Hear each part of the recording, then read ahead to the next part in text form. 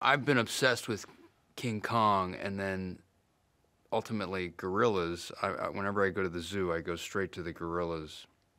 This job came around and I love the story, you know, and he's a real, you know, Ivan's a real, he's a kind of a used to be, you know, and he's getting a second chance in the movie, you know, at becoming a hero.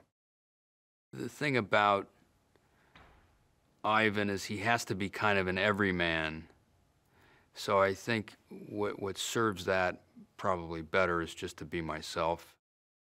We had a conversation in the beginning where I said, you know, this has a lot of, this is deep. This is a deep story, you know, it's not just like for kids, you know, it's not just a romp, you know, there's a lot of emotional potency to this, and I think we'd be cheating ourselves if we don't, you know, dig deep with that. And she completely agreed with that.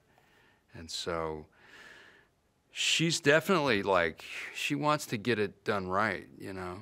She's not messing around. She's definitely a taskmaster, you know, but a good one.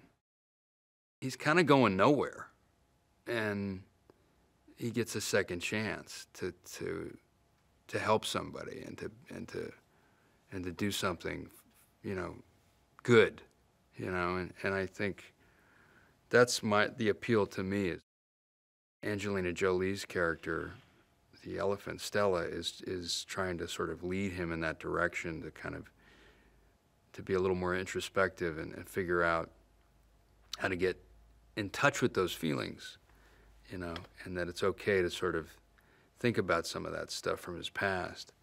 And he's very resistant. And then, of course, Bob's a realist, you know.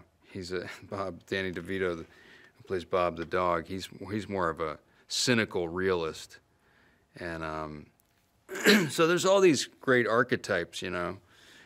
Mike White's character is a neurotic, you know, and Helen Mirren, Snickers is a prima donna, and you know, there's all these great.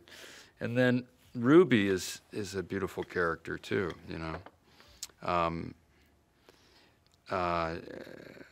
We got Brooklyn. Brooklyn's awesome. She's really, really great. She's a really great little actress. There's a lot of fun. Yeah, no, it's definitely a lot of. There's a lot of good laughs in it. The scene in the mall where all the animals go to the mall is hilarious. No, I mean, we got Chaka Khan playing the chicken, Henrietta the chicken, Mike White. I mean, you know, the chemistry between Helen Mirren and Danny DeVito, you know, Snickers and Bob is very funny. There's a lot of funny stuff in it, you know. It's a really cool movie. It's a really cool movie. Angie's great. She's amazing. She's really funny and cool and obviously very beautiful. And she's just got this great, real kind of regal quality to her when she plays Stella. She kind of drops into this voice she does for Stella that's sort of, it's very kind and maternal.